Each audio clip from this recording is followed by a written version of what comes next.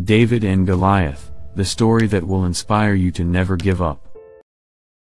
The biblical account of David and Goliath from the book of Samuel is perhaps one of the most popular tales from Scripture. Not only does it portray one of the greatest examples of heroics from the Bible, but it is also a tale that applies in modern times to our very own lives.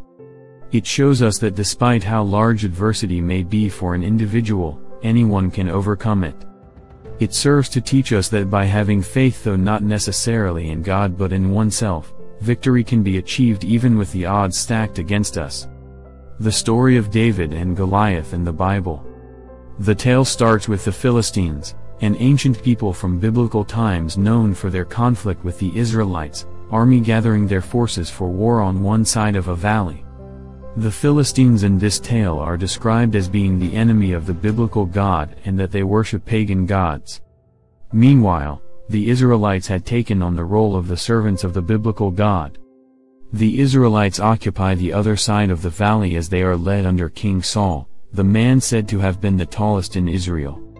But there was a man taller than even King Saul, some say a 9-foot monster of a man who held in Gath. In the book of Samuel, he's described as wearing a bronze helmet, a coat of scale armor also made of bronze and the javelin slung on his back.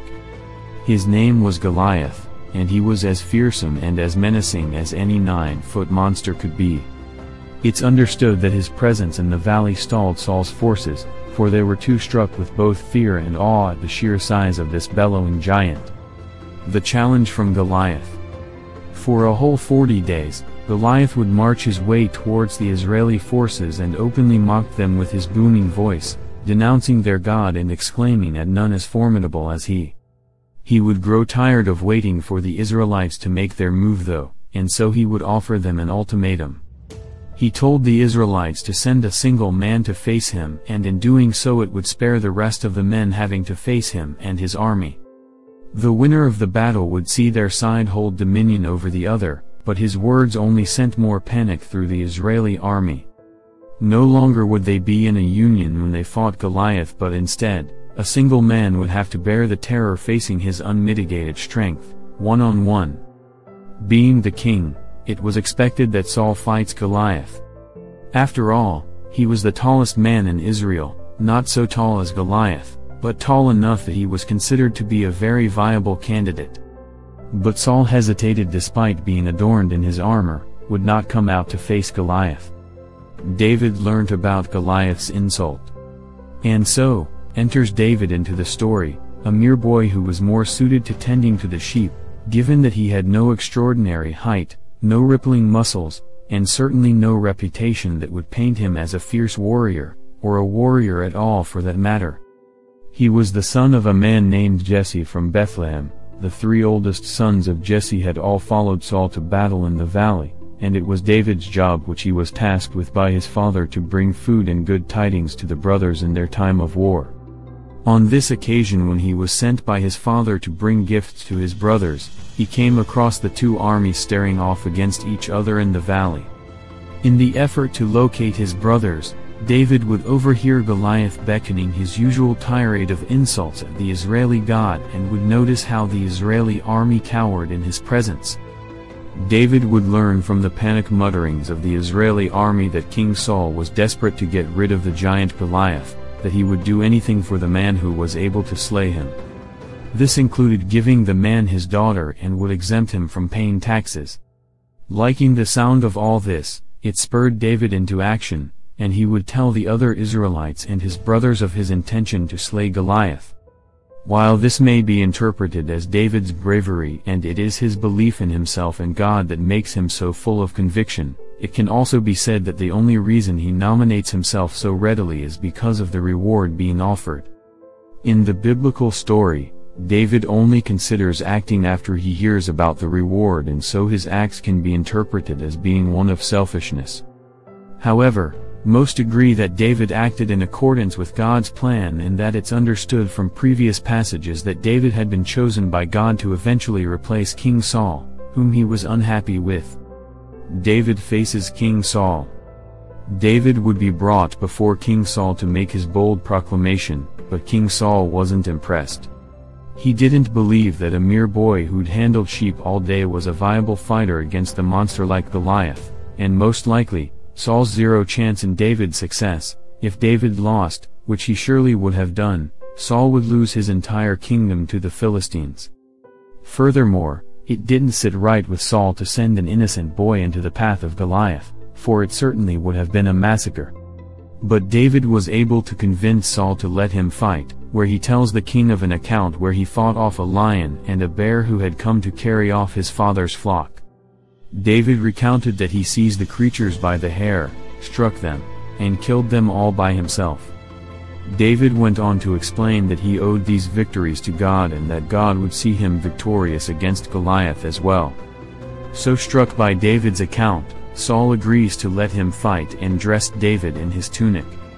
He armed David with the finest coat of armor and an equally fine sword, but when David tried to move around, he found the armor and the sword most cumbersome, so he removed them and opted to fight Goliath without any reinforcement at all. Despite Saul's protests of this being a suicide mission, David calmly chose 5 small stones from the ground and placed them in his shepherd's bag. With a sling in hand, he paced his way out into the valley in the midst of Goliath. David and Goliath, the fight of ages. Much like Saul, Goliath wasn't very impressed with the skinny boy marching his way to meet him. In fact, Goliath was offended that such a challenger was even being presented before him. In reference to David's sling, Goliath states, "Am I a dog that you come at me with sticks?" 1 Samuel 17:43, before he went on to curse David, telling him that he was going to feed his flesh to the animals after he was done killing him. David calmly told Goliath that he was going to lose this contest and his life, and that with the power of his God, he would see to the slaying of Goliath by the removal of his head. He also stated that Goliath would pay for the crimes he has made against the Israeli people and God, and that it was his corpse that would be fed to the animals. Not standing for that insult, Goliath moved him to rush David, but to his surprise, David came rushing forward to meet him. Reaching into his bag, David was able to take out one of the stones, which he used to sling at such a speed that it sank into Goliath's forehead, knocking him to the ground. With this, the valley was hushed into silence, and all anyone could do was watch all in awe as David stood over the giant victorious. But David wasn't quite done. He proceeded to decapitate the giant with his sword, and this savagery would see the Philistine army turn to flee. Unfortunately for them though, the Israeli army would follow and seized a second of their camps and the butchering of their troops. Israelites won the battle over the Philistines. It would be a major victory for the Israelites, given that the Philistines had been a principal enemy for them from 12,000 to 1000 BC. The Philistines were quite a threat to the Israelites as well, not just because they boasted a warrior like Goliath, but because they were skilled at working with iron and forging weapons. It would allow them to construct masterful chariots which could be used in battle to ride down their enemies, as well as to cover large distances of terrain. However, as you can imagine, the chariots would not be much of a use in the valleys given the harshness of the rocky terrain, and so he put them at a disadvantage.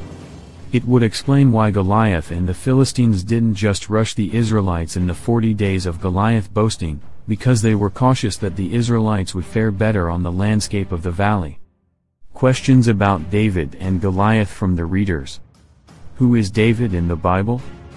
David, the second king of ancient Israel, flourished around 1000 BC. David was the eldest of Jesse's 8 sons, a farmer and sheep breeder from the Israelite tribe of Judah. David most likely spent his childhood caring for his family's herd.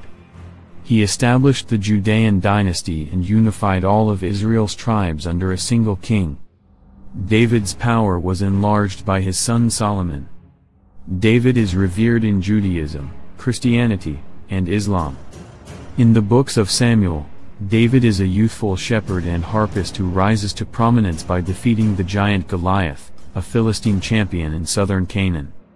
Who is Goliath in the Bible? Goliath is depicted in the biblical book of Samuel as a Philistine giant who was vanquished in a single fight by the child David.